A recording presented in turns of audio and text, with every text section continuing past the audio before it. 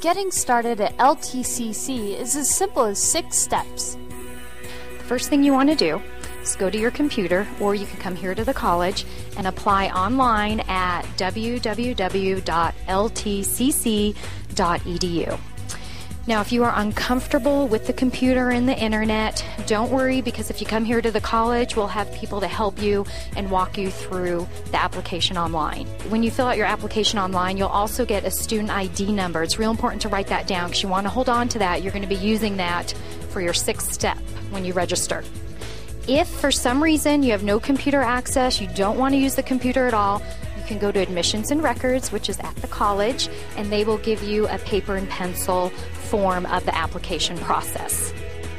The next thing that you can do is you can come to Student Services and fill out, it's called a BOG fee waiver.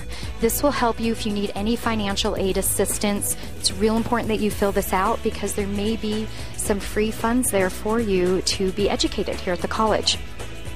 The third thing you're going to do is attend a new student orientation. And this is about an hour and a half long. You learn all about the college, all the wonderful services that we have here. And the orientation schedule is in the fall schedule. So check that out for the dates and times. You want to make sure you call Student Services to sign up for that orientation.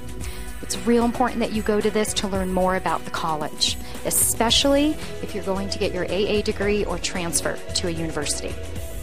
The fourth thing that you'll be doing is you'll complete a math and English assessment, and we will guide you to where you have to go for this assessment. This is real important because this allows us to place you in the right classes so you'll be most successful.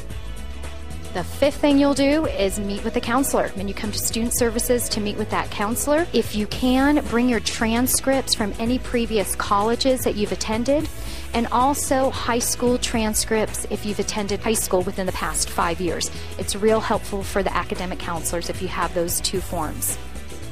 And then the last thing, you'll register for your classes. You can register again online, or you can go to Admissions and Records to register.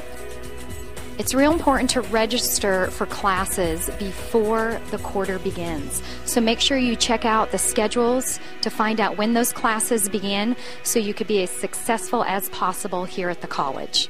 If you want any more information on important dates for registering at LTCC, just go to our website, www.ltcc.edu, or check out our schedule for each quarter.